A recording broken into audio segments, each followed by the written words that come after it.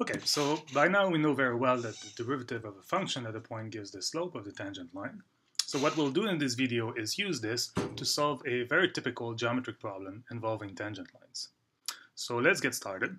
So suppose that I ask you to calculate the slope of the tangent line of a given function. In this case, I chose the function 1 over x squared at a point, minus 2 and 1/4. Of course, this point must lie on the function or the curve I'm looking at.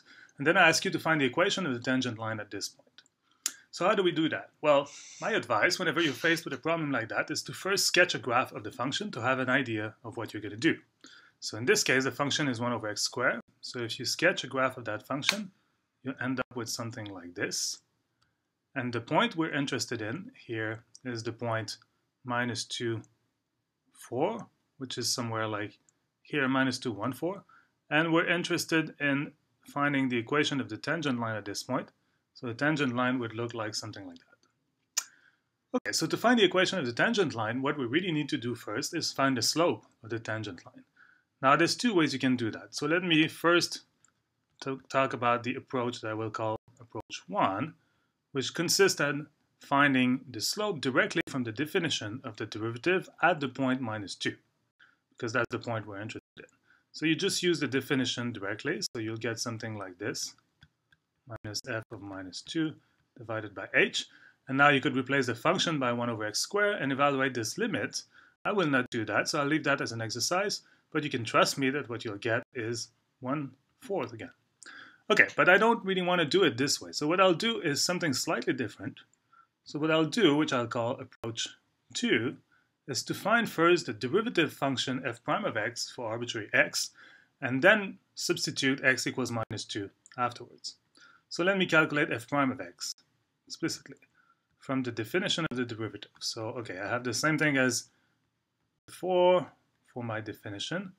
Now I'm going to replace the function by the function I'm interested in, which is the 1 over x squared function.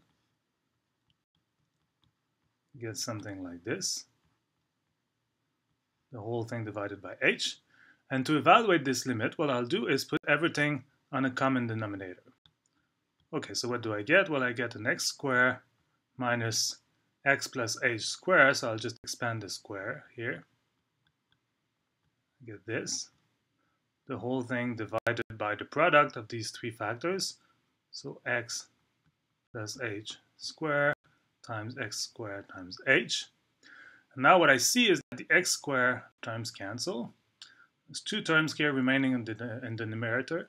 And in fact, I can factor out an h from these terms, which will cancel with the h here. And what I'm left with is the following. Minus 2x minus h over x plus h squared times x squared. And now I can evaluate the limit directly. So all I have to do is replace h by 0 everywhere. What I end up with is minus 2x over x squared times 2 over x cubed.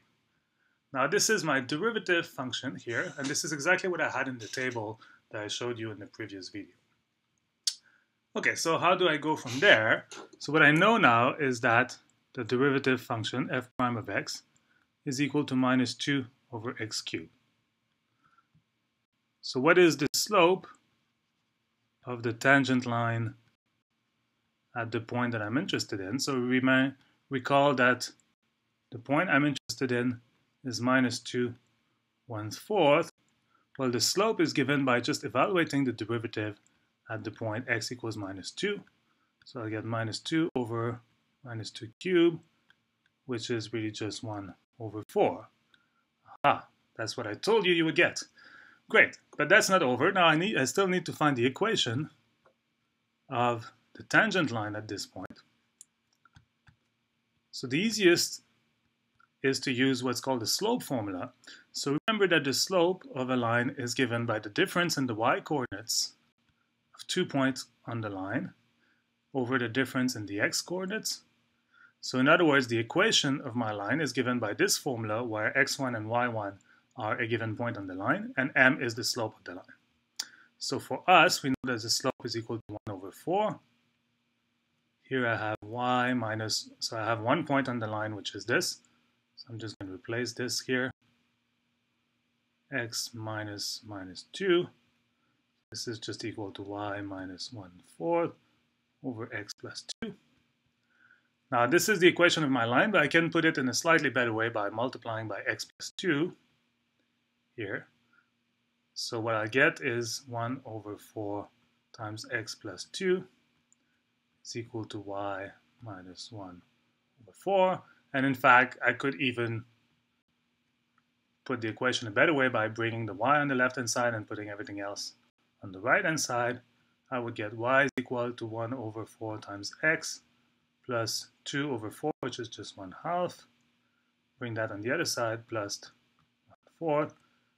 Or in other words, y is equal to 1/4 times x plus, so this is 2/4 plus 3/4, so that gives me 3/4, which is the final answer, which is the equation of the tangent line at this point.